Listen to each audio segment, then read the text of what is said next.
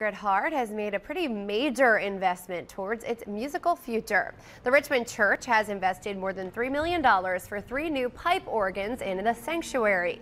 These new instruments will replace the current organ, which is over a century old. And photojournalist Dan Heffner got a private concert to preview these new organs.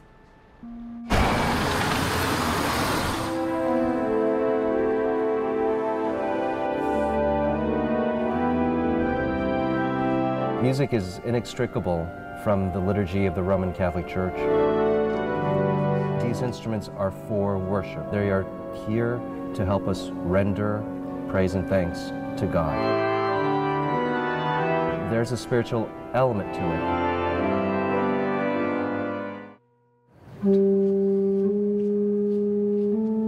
it. For us, it's a once-in-a-lifetime opportunity. We get to make 3 organs for this one church. Right behind me here is the little baby organ that has about 200 pipes. The one that we're just about finished now has about 1,400 pipes.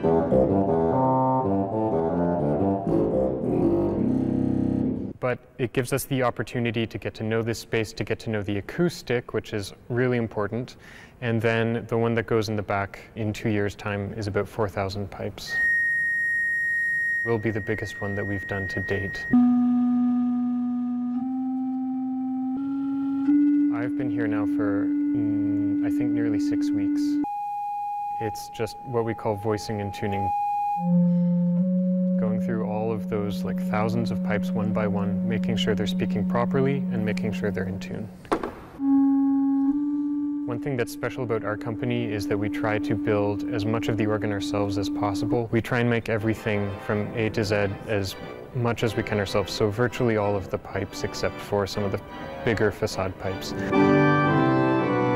the mechanical action, it's all mechanical linkages between the keys of the keyboard and the valves under the pipes. We try to make everything ourselves. Everything you can see in this organ behind me, we made ourselves at the shop. All of this has been a spiritual endeavor.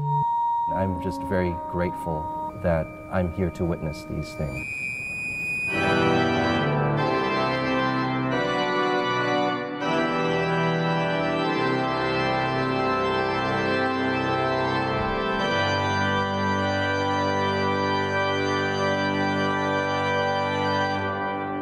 How beautiful is that? The organs are being built and installed by Juget-Sinclair Organbuilders from Montreal, Canada. The installation of the 2 smaller organs is complete, and the installation of the large gallery organ will begin in 2024.